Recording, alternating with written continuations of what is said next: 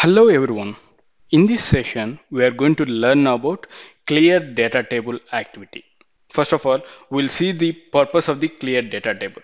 By using clear data table activity, we can clear all the data in the specified data table. Now, if you see on my screen, I have created a sequence that is clear data table. And you can see by using Excel application scope, I'm going to open student marks, which is having two sheets, that is sheet 1 and sheet 2.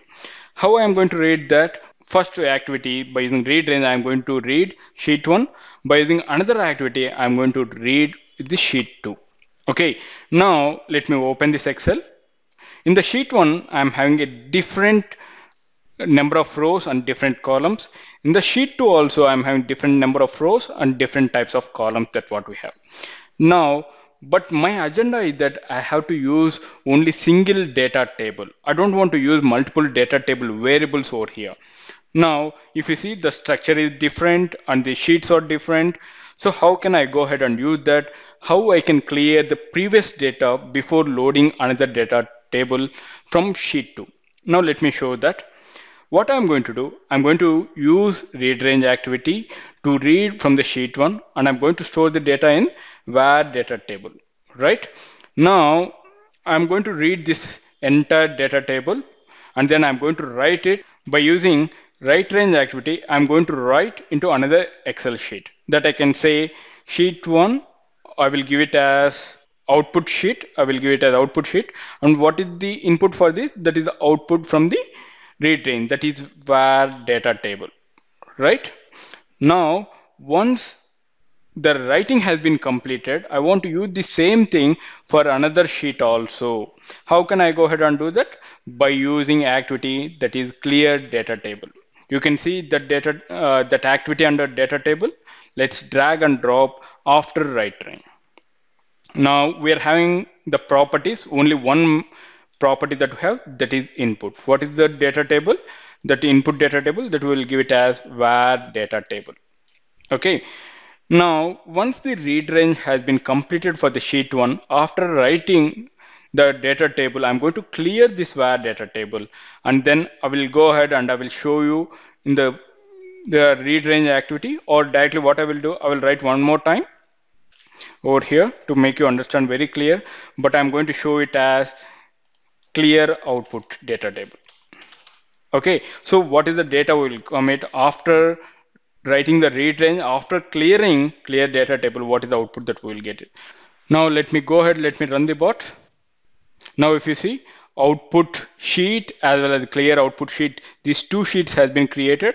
This output sheet is before clearing the data table. You can see over here the entire data, and after I'm going to use clear activity in the same data table, I don't have any kind of data over here. Okay, this is how you're going to use clear data table. Now what I'm going to do, now let's assume, how can I see there's some other data also is coming into the var data table. Now I will show you by taking another read range. After clear clear data table, I'm going to use reading into the sheet 2, and you can see the output data table, I'm going to use the same data table, and then I'm going to give it as output sheet 2. Now let me go ahead, let me run the bot once again. Now you can see over here in the output sheet 1 that I'm having some data, in the output sheet 2 having different data which we have in the sheet 1, that the same data in the output sheet 2, the same data we have in the output sheet 2. Now what we have missed, only the headers, right? While I'm going to use write range, I have to add the headers for both the things. Now once again, let me go ahead, let me run the bot. Now you can see the headers over here in the output sheet that you are having the headers, and the output sheet 2 also that you are having the headers. So this is how we are going to use to clear the data table. If you want to use multiple times the same type of data table, if you want to use it, then you are going ahead, you are going to clear the data table which we have. There is another purpose also. Let's assume if I'm using across the flow, if I'm going to use the same data table, then you are going to do the clear data table, and then only you are going to load the data by using clear data table activity.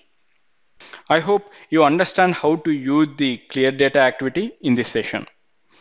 Thank you for watching UiPath tutorials. If you have any queries related to this concept, please post them in the comment section. I will see you in the next session. Till then, bye bye. Have a nice day.